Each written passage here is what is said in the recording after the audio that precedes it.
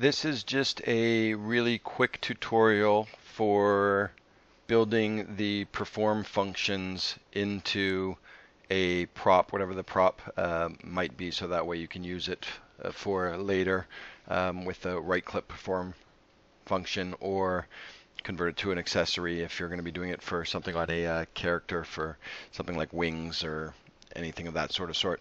So just for the purpose of illustration, I'm going to do a very simple animation, and we're going to go ahead and just grab a regular building block. We'll use the box here. I'm just going to scale this out into roughly the shape of a door for the purposes of this demonstration. Now, one of the things when you're doing the actual perform functions, when you want to save the clip, you want to make sure that you're looking down around the actual transform, that you have it all set to the basically the middle of the stage, the 0 point on the stage. And I'm also going to reset the transform so that everything is all even at 100 after resizing it. So it's now at the middle of our stage, and now we're going to be able to create some animations onto this particular thing.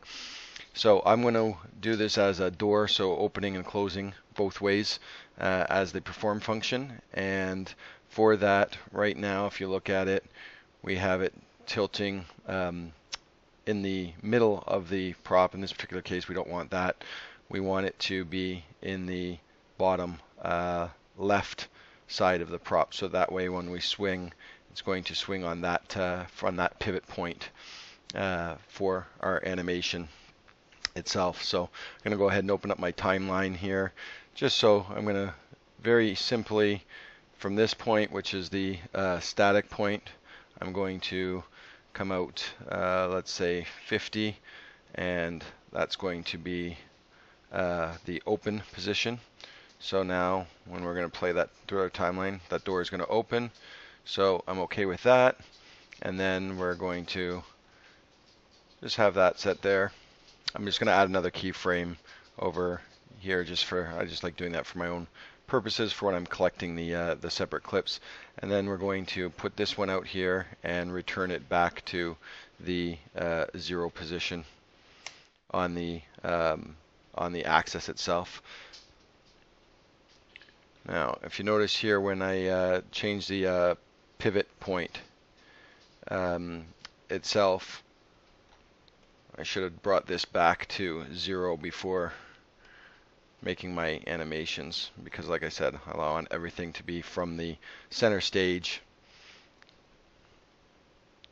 So we don't want to have anything causing it to do any funky movements or anything of that nature down the road. So we'll go back and create our animation again.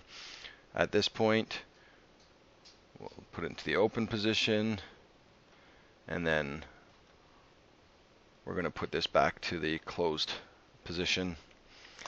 So now we're going to set up for the collect clip itself. We're going to grab this first one, and we're going to call that open.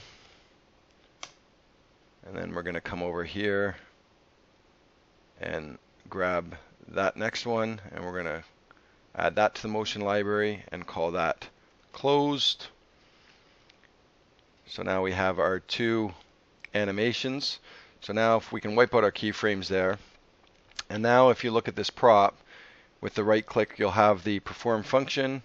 You can open the door, and then anywhere along that timeline, then you can go ahead and perform the closed function. So that's basically a very simple animations for it. Now we can go ahead and save that prop, and you can just add it into your scenario. So that way, if you're going to call it door 1 in this case. So now in the future, if you ever wanted to bring that prop out, you will now have a prop that will have the built-in functions, and you put it anywhere in your stage, and when you're performing the function itself, well, you can see there that I had that little glitch in my animation, which was a sizing constraint issue that I had there. That was just a little glitch on the actual monitor. So there you have it. I hope that was useful and informative for you.